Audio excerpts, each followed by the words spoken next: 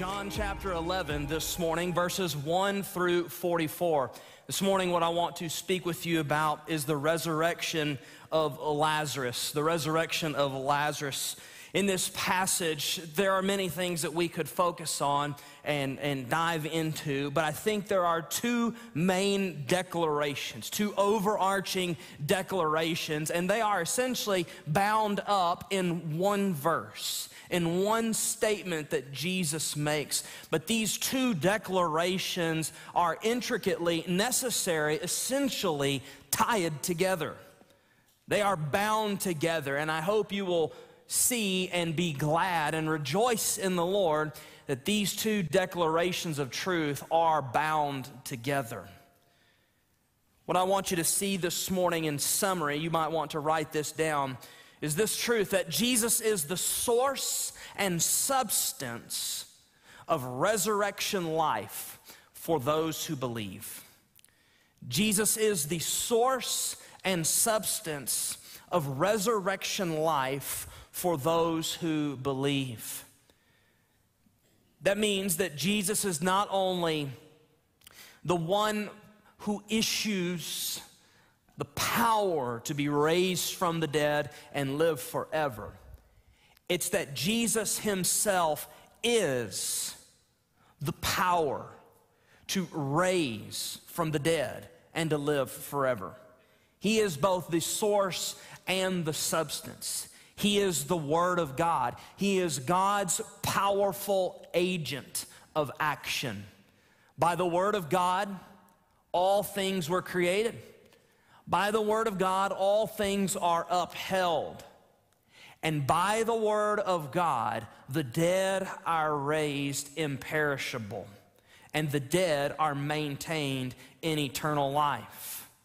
That is, the dead who believed in Jesus, raised from the dead and given eternal life. Those who do not believe in Jesus, we've talked about this many times, they do receive resurrection from the dead, but not unto eternal life, but unto eternal torment, which the Bible calls the second death, a conscious, literal experience of the wrath of God forever.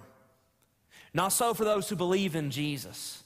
For those who believe in Jesus, he is both resurrection power and eternal life. The source and the substance of both resurrection power and eternal life. In this passage, we come to this point where Jesus has left Jerusalem. He left out the end of chapter 10, where the Jews were attempting to stone him, desiring to put him to death because he equated himself with the Father, calling himself, by way of implication and declaration, saying, I am the Son of God. I and the Father are one. The Jews pick up stones to stone him. Jesus converses briefly. They seek to arrest him, and Jesus escapes their grasp. And he goes out into the wilderness to the place called Bethany. Don't be confused. To the place called Bethany where John had been baptizing at first. These are two different Bethanies. Jesus is actually going to leave Bethany and go to Bethany. These are two different Bethanies. The one that Jesus had been at is the place, again, where John had been baptizing at first. This was about 13 miles to the northeast of Jerusalem, on the other side of the Jordan River. On the other side of the Jordan River. Jesus is going to leave that place, and he is going to come within less than 2 miles of Jerusalem, back to the south, back to the region of Judea, to the place where the people who are seeking to kill him reside.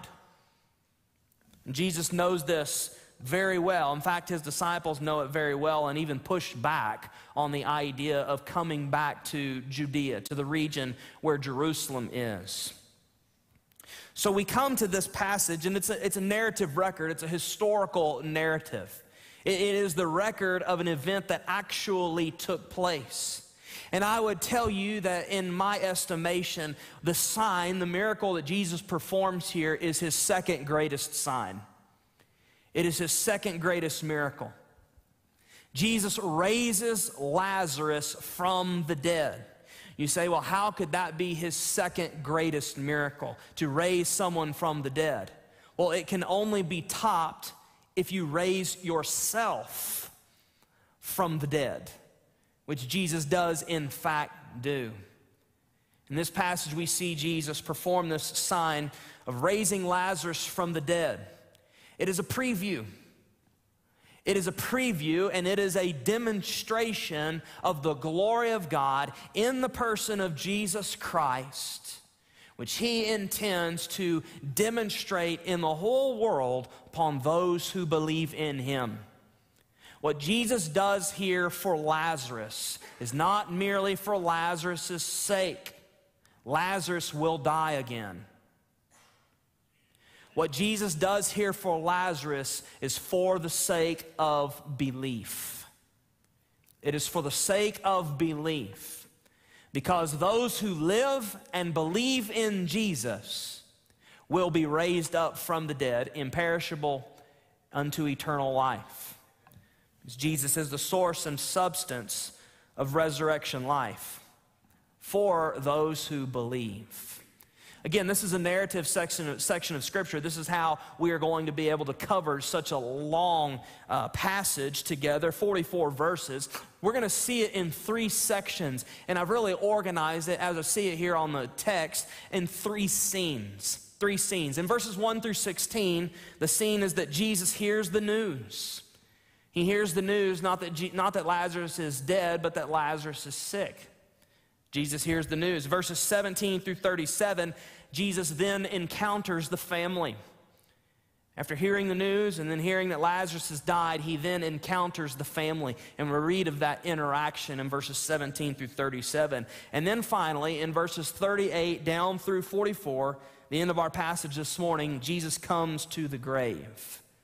He hears the news, he encounters the family, and he comes to the grave.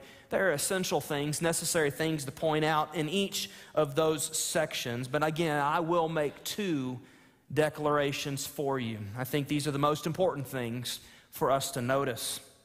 Let's look at verses 1 through 16. Quickly now, it says, "Now a certain man was ill, Lazarus of Bethany." Again, Bethany is about 2 miles. It's actually a little bit less than 2 miles to the east of the city of Jerusalem. It's there on a hill, and as you are there in Bethany, you can look down that hill into the Kidron Valley and then up that hill, and you see the city of Jerusalem. In fact, when you are in Bethany and you are looking down that hill, you see many oceloths. These are boxes of bones. And in that area, there are tombs. Tombs where bodies would be bound, they would be wrapped, they would be spiced, and they would be placed in those tombs so that the process of decay could reduce the body down to bones. There are many people in that area, many people through the millennia who have died, and there's just not enough real estate under the dirt for everybody's entire body to be buried like we do it here. So they put them in a tomb and let their body decay, and what's left is the bones. They take the bones and they put those in a box, and they put these in the little grave sides there on the south side, or on the west side of Bethany, rather, looking over into Jerusalem. Those who believe in the Lord Jesus, right there, when he returns and he raises them from the dead, there will be a slew of bones coming to life right there on that mountainside. So it's there in Bethany, just outside of the city of Jerusalem, the city where the people are who are trying to kill Jesus. There's a certain man ill, sick, Lazarus of Bethany, the village of Mary and her sister Martha. You heard about these 2 sisters in Luke chapter 10. It was Mary who sat at the feet of Jesus learning from him, and it was Martha who was cooking in the kitchen and stewing about doing it. She's irritated because Mary's not in there helping her serve and wait on the Lord. And Jesus says Mary has chosen the better portion. In this passage, we see somewhat of a reversal. We see that Martha is the one who is to be commended, it seems. It was Martha, verse 2. It was Mary. Mary, who anointed the Lord with ointment and wiped his feet with her hair, whose brother Lazarus was ill. All of these things being said to help us understand that Jesus had a very close relationship with this family. Jesus was not merely acquainted with them. Jesus loved this family dearly. They were his friends. A certain man, Lazarus, Mary and Martha, the Mary and Martha that you know, that you've read about. Jesus was in their home. Jesus was teaching. They were serving him. They were learning from him. This is, in fact, even the Mary that you will read about in John chapter 12, the one who brings in the costly ointment, breaks it open, and pours it on the feet of Jesus as this tremendous memorial act of worship. She anoints his body, Jesus says, for death. And then rather than taking a towel and wiping Jesus' feet off, she uses her hair. Jesus has a close, personal, familial kind of relationship with Lazarus, Mary, and Martha. He is not indifferent to them or anybody else, but especially not to them. And Lazarus is ill. He's sick. Jesus, if you care about Lazarus and you care about their family and he's sick and you have the power to heal the sick, show up. Show up. And if you're going to do a miracle for anybody, wouldn't it be with those who you are so closely connected and relationally friendly and familial with? Lazarus is ill. So, verse 3, the sisters do the logical thing. The sisters sent to him about 13 miles to the north, saying, Lord, he whom you love is ill. But when Jesus heard it, he said, this illness does not lead to death. It is for the glory of God, so that the Son of God may be glorified through it. Lord, he whom you love is ill. They know Jesus' relationship with them, and they're playing on that fact, and rightly so. Jesus, you love Lazarus. He's sick. The logical, reasonable response is to do what you can. Do what you can. We've seen you heal people. Do what you can for the one whom you love. Right off the bat, knowing the end of this passage, you begin to understand that Mary and Martha's understanding of what Jesus can do is limited. They think that Jesus can heal their brother. And they're right. But it has not yet entered into their mind that Jesus can raise him from the dead. Jesus doesn't need to heal him on time. Jesus can actually raise him from the dead. That idea, that concept has not yet entered into their mind. Verse 4, but when Jesus heard it, he said, this illness does not lead to thanatos, death, separation of soul from physical body. That's what that word means. As you read the passage, you do clearly see Lazarus does indeed thanatos. He does indeed die. He does indeed die. In fact, he even begins to decay. Jesus just said this illness does not lead, it does not end up in death. Well, if Lazarus does indeed die, then how is Jesus' statement true? Because a skeptic could look at this and say, Jesus lied. This illness does not lead to death. Well, Lazarus did die. So in what way is Jesus' statement true and not fraudulent, not deceitful? Well, I tell you, it would be untrue if Jesus was addressing the ordinary, normal conception of death. The ordinary, normal conception of death is that it is irreversible. It is irreversible and it is permanent. Jesus is combating here this idea, this conception of death that Mary and Martha and all of their friends have. This illness does not lead to final death. This illness does not lead to a permanent condition. The skeptic doesn't understand that, doesn't believe that. This is why they would say Jesus is lying. But Jesus is challenging the human conception of the permanency, the finality of death. And he says, this illness does not lead to death. It is for the glory, the praise, the opinion of God. It's this illness, the purpose of it is unto your worship of God.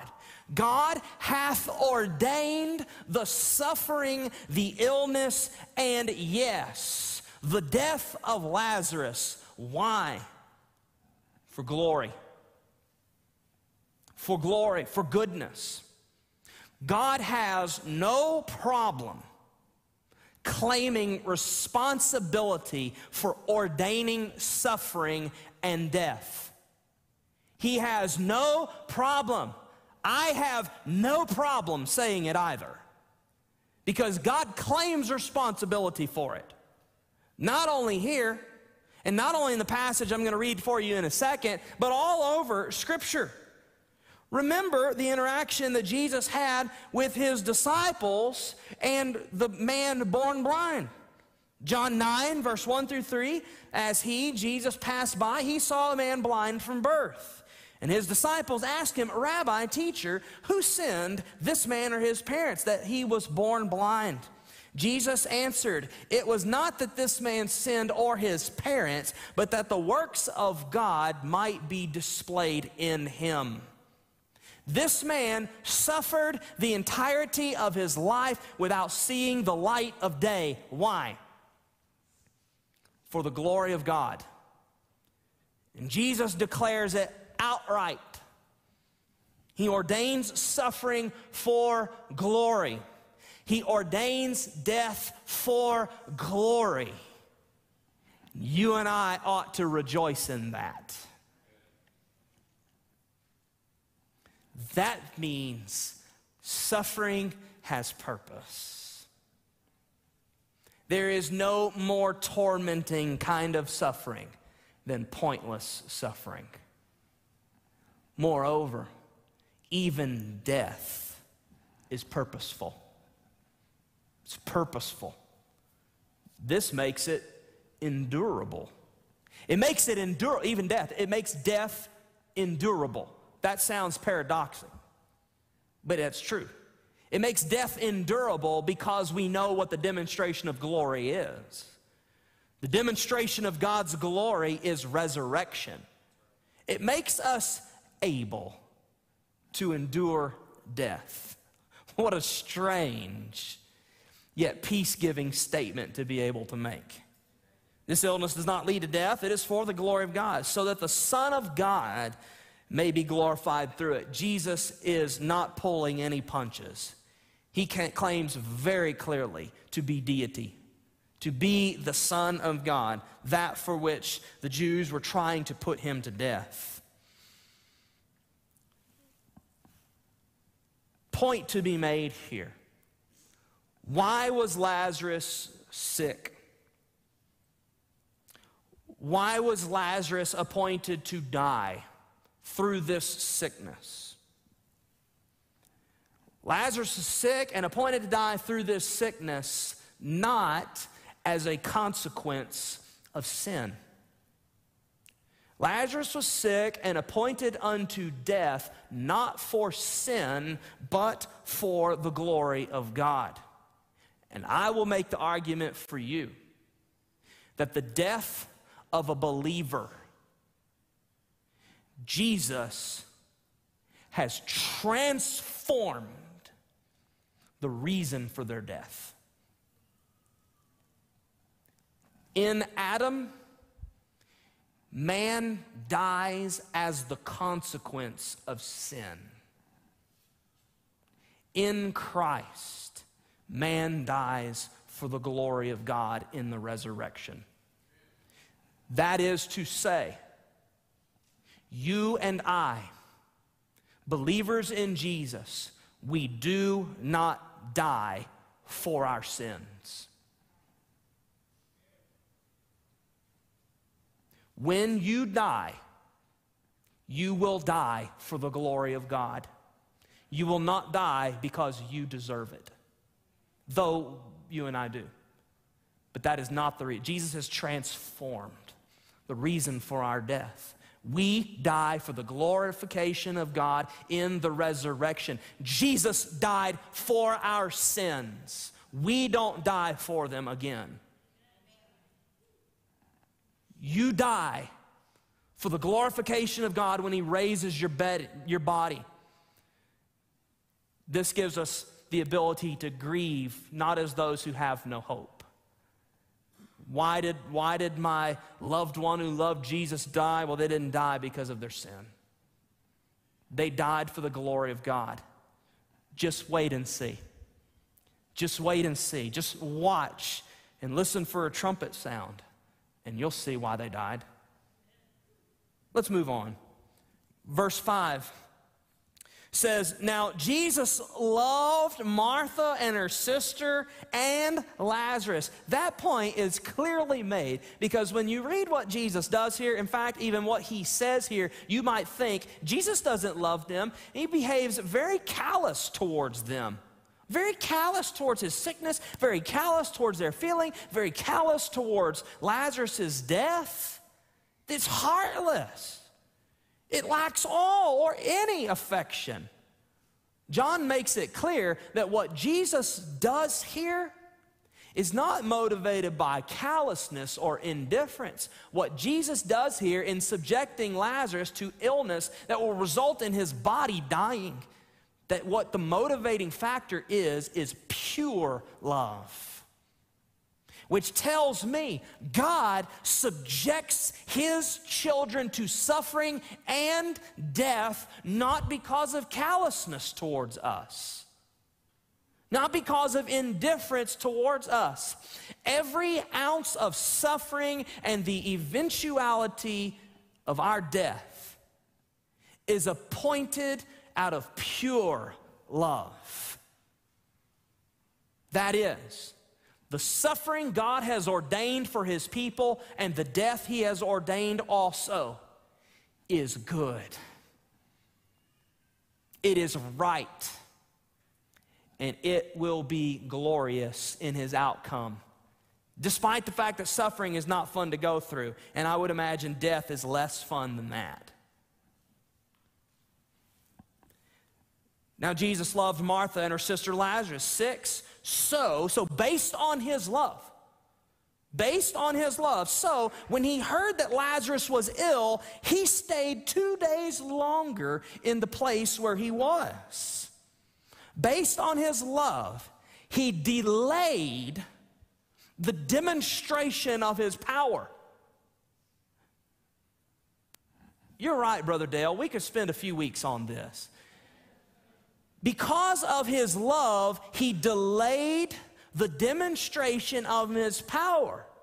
He delayed the demonstration of deliverance. Not because of indifference, but because of love. God, where are you? God, when will you show up? Lord, when will you help me? Lord, if you loved me, you would show up. If you loved me, you would help out now. And all the while, if we would go ahead and read the Lord's answer, He says in principle in His word, my delay is because of love. It is not because of the absence of love, but because of the fullness of it.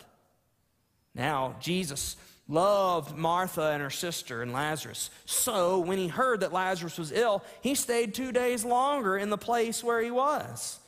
Then after this, He said to His disciples, let us go to Judea again. The disciples said to Him, Rabbi, the Jews were just now seeking to stone you. And are you going there again? Remember, you read about that in chapter 10, verses 30 through 31. Jesus says, I and the Father are one. And they pick up stones to stone him. He says, for which of the good works are you going to stone me? And they say, it's not for the good works, but because you, being a man, make yourself God. Jesus has just left there, and he's escaped out into the wilderness, and he says, well, let's go back. Let's go to Judea again. And the disciples say, they're seeking to stone you, and are you going there again? Jesus, are you thinking clearly? Because if we go there, they're going to do what they were seeking to do. And Lord, if you go there, we go there. And if they do that to you, what are they going to do to us? Lord, don't you remember they were seeking to stone you? Verse 9, Jesus answered, are there not 12 hours in the day? If anyone walks in the day, he does not stumble because he sees the light of this world. But if anyone walks in the night, he stumbles because the light is not in him. In other words, Jesus tells his worried disciples, you walk with me, you are walking in the light of God. You're not going to get tripped up in the purpose of God for your life. You can walk with me back into the middle of Judea, back into the middle of Jerusalem, and whatever befalls you and I is not accident. It is by the plan and the hand of God. You're walking in light. You're walking with light. In John chapter 8, verse 12, and Jesus spoke to them saying, I am the light of the world.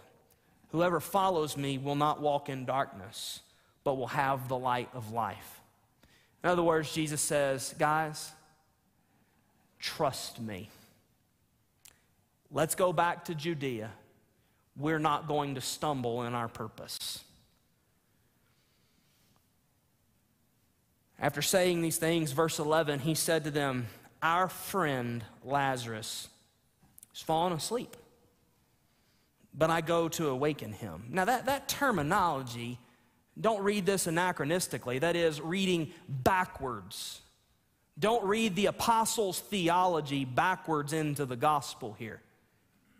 In 1 Thessalonians 4 and 1 Corinthians 15, you read the apostle Paul talk about the death of believers as sleep, right? And we might read that and then read, our friend Lazarus has fallen asleep, and assume that the disciples here understand, oh, he's talking about Lazarus is dead.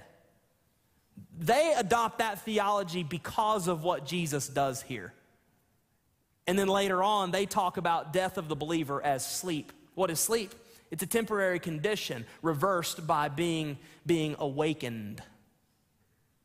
They do not have the concept of death as temporary sleep yet. This is why this statement confounds them. And they say, look, if he's fallen asleep, or our friend Lazarus has fallen asleep, but I go to awaken him. The disciples said to him, verse 12, Lord, if he has fallen asleep, he will recover.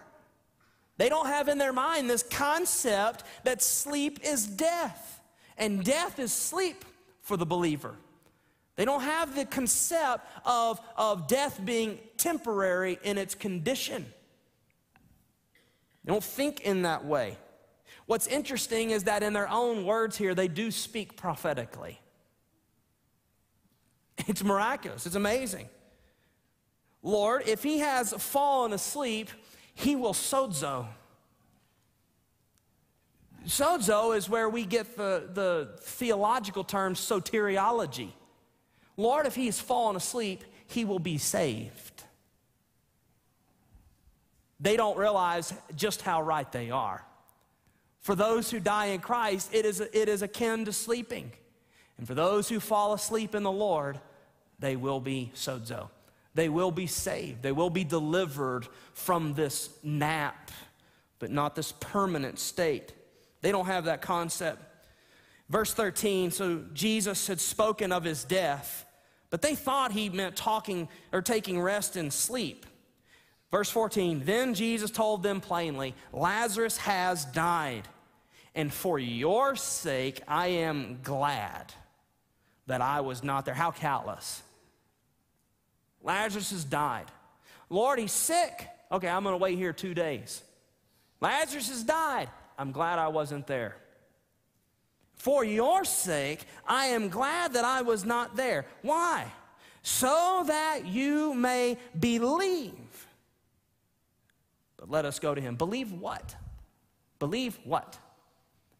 Not merely believe who, but believe what about the who.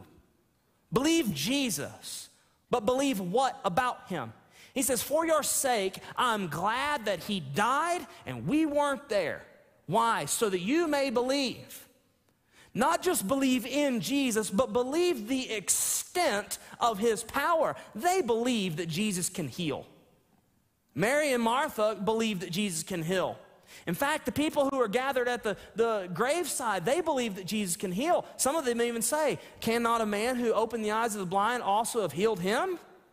They all believe that Jesus can heal. And Jesus said, I'm glad that he died, because your belief falls short of the fullness of my power.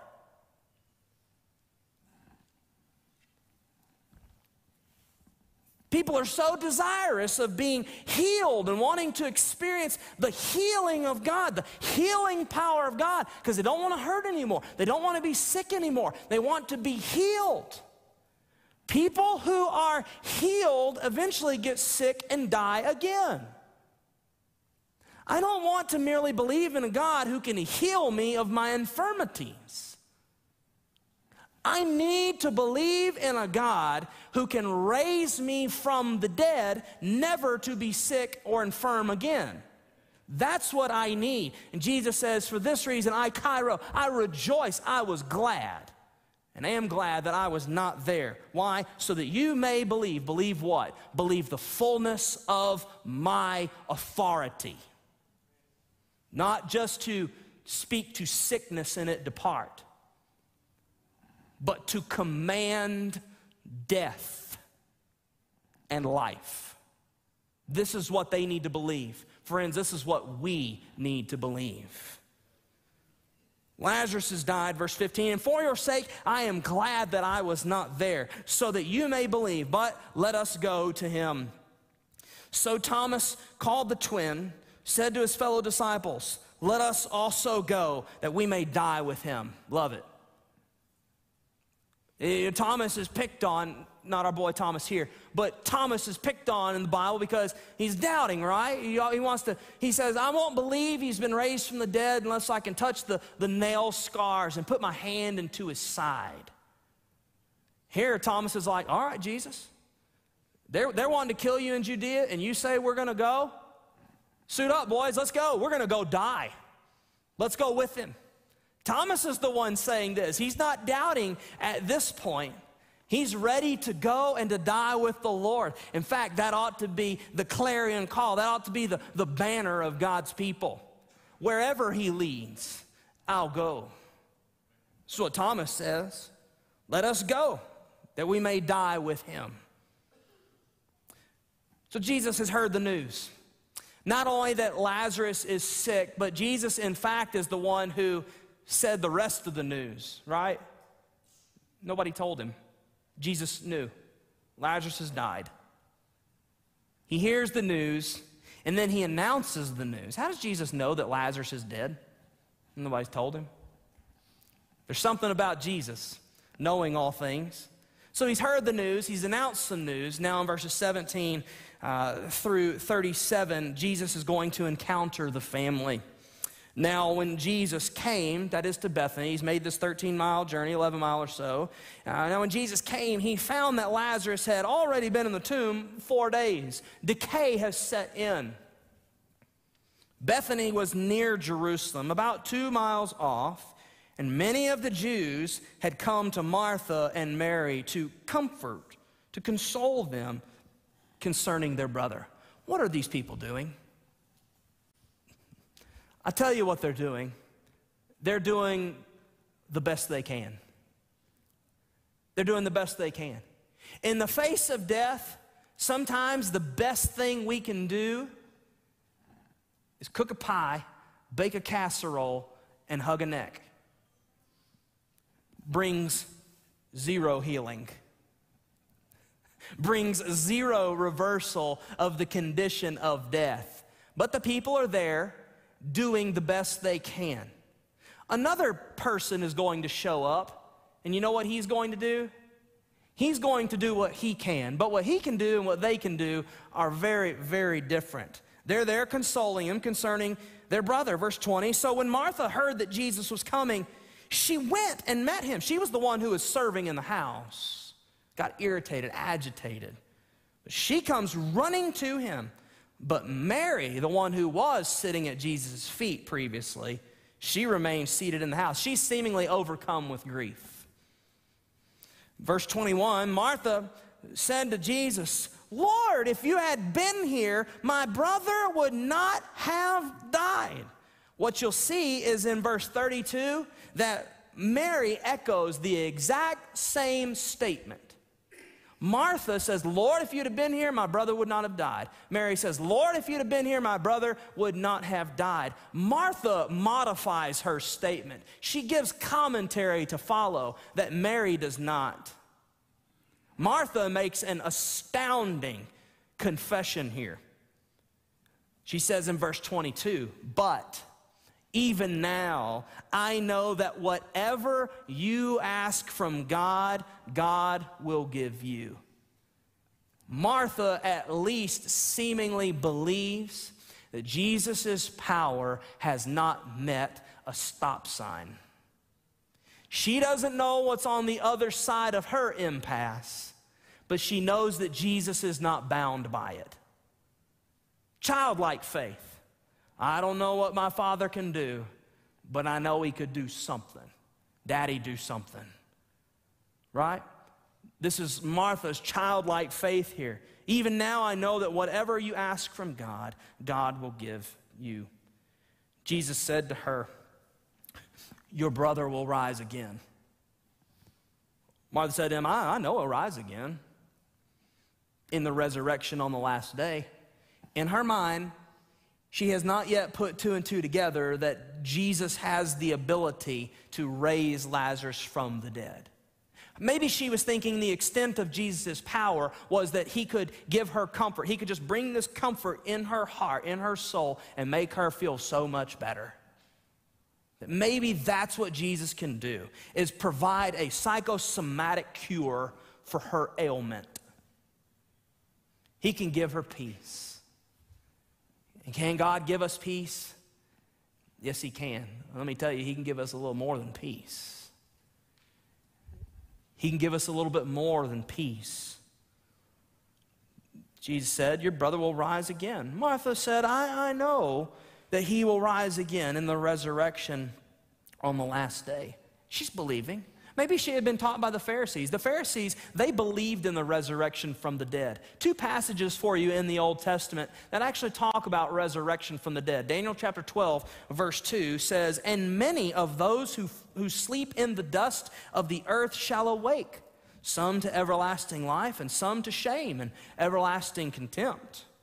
Isaiah 26, verse 19, your dead shall live. Their bodies shall rise. You shall dwell in the dust. Awake and sing for joy, for your dew is a dew of light, and the earth will give birth to the dead. Martha's believing. She's believing the word of the Lord. She's believing the promise that God will raise the dead in the last day. But she hasn't made the connection yet that Jesus is the source and substance of resurrection life. The God she has hoped in is the God that she is looking eye to eye. Jesus said to her, verse 25, I am the resurrection and the life. The God you say you believe in, Martha, I am. I know my brother will be raised in the last day. By whom? By Yahweh. And Jesus says, I am Yahweh. We've seen this formulaic use of these verbs multiple times in John's gospel already. where Jesus makes declarations of deity, claims to his own divinity by employing this statement, which is the exact same Greek rendering of the Lord's claim in Exodus chapter 3. The Lord declares his name to Moses. Exodus 3, verse 13 through 14, then Moses said to God, if I come to the people of Israel and say to them, the God of your fathers has sent me to you, and they ask, what is his name? What shall I say to them? God said to Moses, I am who I am. And he said, say this to the people of Israel, ego eimi, in the Greek Septuagint. I am has sent me to you. In the Greek in this passage, Jesus says, ego eimi, and nistemi, and zoe. I am the resurrection and the life. I'm God in the flesh, Jesus claims. That's a big claim. And to claim to be the resurrection and the life, you better be able to prove it. Better be able to prove it, and he will here very shortly. Notice two declarations Jesus ties together in one. The first declaration is this, that Jesus is resurrection power for those who believe. He is resurrection power for those who believe. He says there in verse 25, I am the resurrection and the life. Whoever believes in me, though he die, yet shall he live. And everyone who lives and believes in me shall never die. What is Jesus?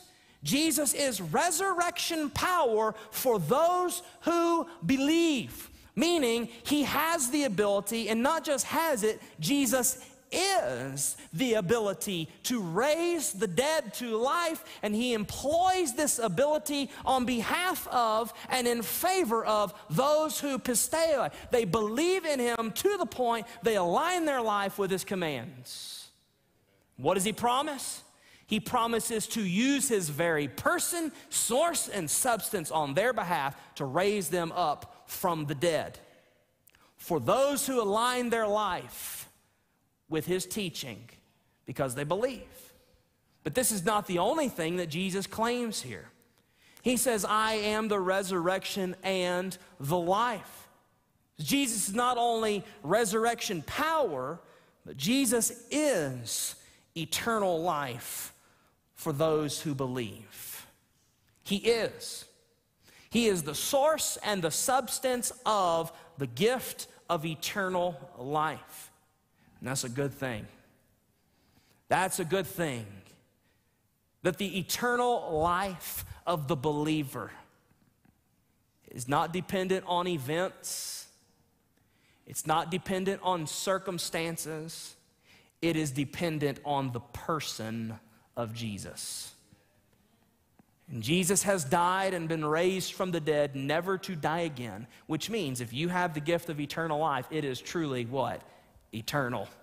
It is truly eternal. Resurrection power, eternal life. This is what John encapsulated principally in John chapter 1, verse 4. In him was life, and the life was the light of men. I want you to see here the necessity of both of these being true. That it would actually be quite terrible if Jesus were to only be the resurrection. If he were to only be the resurrection, or if he was to only be the life. It's necessary for Jesus to be resurrection and life, for this to be a most glorious truth for us. Here's why.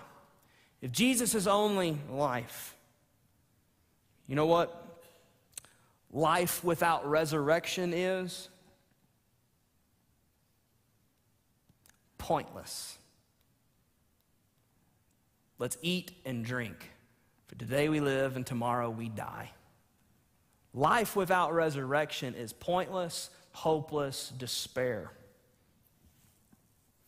You know what resurrection without life is? Torment. Raised from the dead to die again. Raised from the dead to die again. How long? will I suffer. Life without resurrection is hopelessness. Resurrection without life is torment. Jesus is resurrection and life. That's glorious. That's good.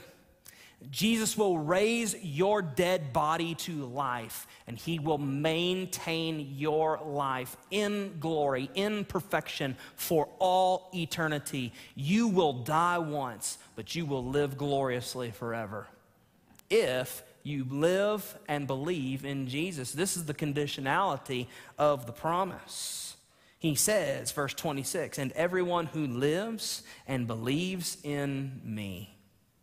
This is not merely a belief in the mind and in the heart, but it is a life. Both of these are present, active participles. It means a way of being that characterizes your life. Everyone, all who are living and all who are believing in me shall never die. That is, die according to the common concept of man. A permanent final death. But here is the optimal question. Jesus says, do you believe this? She said to him, yes, Lord, I believe. Notice she doesn't say, I believe that you are the resurrection and life. She affirms Jesus' majesty and his deity in her confession. She says, yes, Lord, I believe that you are the Christ. That means you're the King, and you are the Son of God. You are deity. You are God in the flesh, the one who is coming into the world. She's affirming all sorts of biblical promises here and all sorts of declarations that Jesus has made about himself. This woman has true faith given to her by the Father. Yes, Lord, I believe. I believe that you are the Christ, the Son of God, who is coming into the world. Marvelous confession. Let's see how her sister reacts. When she had said this, she went and called her sister Mary, verse 28, saying in private, the teacher's here and is calling for you. Mary's hidden off, seemingly overwhelmed with grief. And when she heard it, she rose quickly and she went to him. Now Jesus had not yet come into the village, but was still in the place where Martha had met him. When the Jews who were with her in the house consoling her saw Mary rise quickly and go out, they followed her, supposing that she was going to the tomb to weep there. Now when Mary came to where Jesus was and saw him, she fell at his feet, saying to him, with all the crowds around, she fell at his feet, saying to him, Lord, if you had been here, my brother would not have died. Period. She doesn't add what Martha added. But Lord, I know that whatever you ask of God, he'll give to you. Mary is overcome with her grief. She's overcome with her despair. To her, this death is final, but it could have been prevented, at least for some period of time. Just, Lord, you could have healed him. Lord, you could have healed him. You could have taken away this fever. You could have taken away this cancer. You could have taken away this condition. You could have healed him of his cancer. Lord, you could have, but you didn't, Lord. She doesn't add, but I know that now you can still ask the Father anything. I think many times we find ourselves relating more to Mary than Martha. But I thought Jesus loved them. Thought he loved Lazarus and Mary and Martha. And yet he subjected Lazarus to sickness. In fact, sickness that resulted in him dying. Lord, if you had been here, my brother would not have died. When Jesus saw her weeping, that's the word kleio. It speaks of an uncontrolled weeping, a lamenting, almost like a screaming, sobbing. You've seen this before. When Jesus saw her kleiro weeping, and the Jews who had come with her also weeping, kleiro, same word. Just uncontrollable lament, screaming, wailing. Why? They grieve as those who have no hope. It says when he saw her weeping and he saw everybody else weeping like that, it says he was deeply moved in breathing. Oh my. Which means intense, strong feeling of concern, often with the implication of indignation. The idea here is that when Jesus sees them weeping like this, it's not that he's just tugged at his heartstrings and he's just moved in his innards. Oh, it hurts. It's that when he sees this kind of uncontrollable mourning, it angered him. It angered him. My creation, weeping uncontrollably, not knowing the power of God towards them, not knowing the power of God towards the dead who believe. People created in the image of God, undergoing death. This does not delight the heart of God. It angers the heart of God. It moves him so deeply. He sends his son into the world to save man from grief with no hope. Not only does it say he was deeply moved in his spirit, but it says that he was greatly troubled. Greatly troubled is the word tarasso. It means acute emotional distress or turbulence. It means to be agitated. Jesus is irritated. He's mad. Agitated at the situation. Agitated at the suffering. Agitated at the uncontrollable crying. And, verse 34, he said, "Where have you laid him?" They said to him, "Lord, come and see." Jesus wept. You would assume weeping and wept are the same word, kleiro. It's not the same word. Kleiro is the word used to describe the weeping of Mary and the people. Uncontrollable sobbing, lashing out irrationally. But for Jesus, it says Jesus wept. Dakruo. It means to shed tears. Here is Jesus, even in his mourning, perfect control of his emotions. Perfect control of his emotions. Jesus sheds tears. He weeps, but unlike the weeping of the others. So the Jews said, "See how he loved him." But some of them said, "Could not he who opened the eyes of the blind man also have kept this man from dying? Which of those is right?" They're both right. See how he loved him. Couldn't he have healed him? Sure. You know what both classes, both groups of people are missing? They are missing the extent of Jesus' love for Lazarus. They are missing the extent of Jesus' power to heal. You see, they believe that Jesus' love would have prompted him to give a physical healing.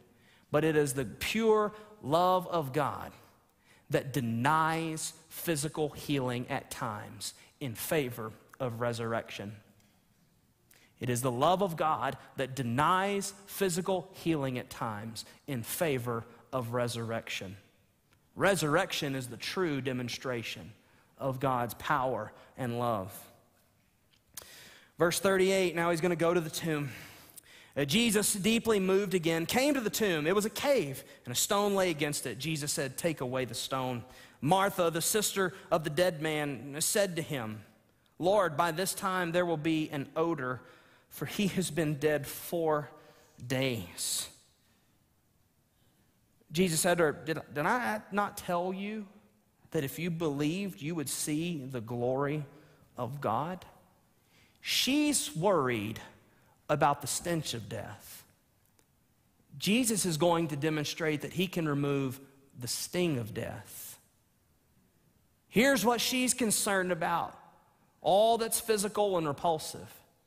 And yet Jesus is concerned about demonstrating the divine power of the Son of God to raise the dead to life. Did I not tell you that if you believed, you would see the glory of God? So they took away the stone. Why? Why? I'll give you 3 brief reasons why. They rolled the stone away so that all the onlookers could smell the proof of death. So they could look in and see the proof of death. And thirdly, they had to create a doorway for the dead man to walk out of. So they took away the stone, and Jesus lifted up his eyes and said, Father, I thank you that you have heard me. Meaning Jesus already talked to the Father about this when, I believe, probably in eternity past. Father, I thank you that you have already heard me. I knew that you always hear me, but I said this on account of the people standing around, that they may believe that you sent me. When he had said these things, he cried out with a loud voice, Lazarus! That's how it's meant to be read. The word there for cried out is kraugadzo. It means to scream something so loudly that there is an unpleasant nature to the sound. Now, he screams out, Lazarus, come out. Can you imagine how humiliating it would have been if nobody walked out of that tomb? He just screamed so that less than 2 miles away, I'm sure the people in Jerusalem were going, what's happening over there? He screamed that loud. Everybody can hear him. It would have been quite humiliating. But what you would miss is the fact that everybody could hear him. He screamed so powerfully, not loudly, but he screamed so powerfully that the dead man heard him. Lazarus, come out. The man who had died came out. How ironic, don't you think? The man who had died came out, his hands and his feet bound with linen strips, and his face wrapped with a cloth. Jesus said to them, unbind him and let him go. It's interesting how Lazarus is described here. He's the dead man. Earlier, he's the man who came to his end. He's the man who had fallen asleep. He's the dead man. He's got to have people open the tomb for him. He's got to have people unwrap his hands and his feet. He's got to have people unwrap his face. And he's got to have people let him go. Friend, when Lazarus was lying on his sick bed, you know what he was? You could say sick, but the truth is, he was powerless. He was powerless in the face of death. When Lazarus was lying in that tomb and decay had begun to take over him, and there was an odor indeed. You know what Lazarus was? Yes, he was decaying. Lazarus was powerless, not merely in the face of death. He was powerless in the grip of death. Lazarus has been raised up from the dead here, back to life, just like us. Lazarus can't untie himself, can't unbind himself, can't even create his own doorway. You know what Lazarus is back to being? Powerless in this life. And yet Lazarus just did something. He just experienced something by the powerful working of Jesus Christ that is promised to you and I. And what are you and I? Let me ask you, have you ever met a loved one who was powerful in the face of death, in the face of sickness, who said, I'll be healed? And they healed themselves and got up and walked out? I hadn't met a one of them. You ever met somebody at their own funeral and said, man, that person's powerful in the grip of death? You hear people say, man, they look great. No, they don't. They look dead. Powerless in the face of death. All of us, what are we? We are powerless in this life. Jesus' words, rise up. That's powerful. And that's what he promises to do for those who believe in him. Friend, you and I have no power in the face of death or in the grip of death. But by faith, we can lash ourselves to the one who has power over death. By faith, everyone who lives and believes in me shall never die. Jesus is the source and substance of resurrection life for those who believe. This is what we are meant to come away understanding and believing. That what Jesus did for Lazarus is a preview of the power of God that he will demonstrate in your life if you believe in him. Would you pray with me?